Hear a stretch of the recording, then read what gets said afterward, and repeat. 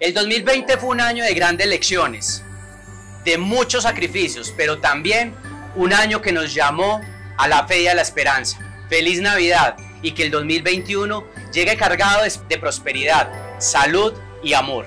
Este año nos enseñó que los trabajadores y los empresarios son unos verdaderos héroes, la importancia de todo el personal de salud, la fragilidad de la vida. Nos enseñó lo difícil que pueden ponerse los tiempos, pero también la fortaleza que tenemos los colombianos y de qué estamos hechos.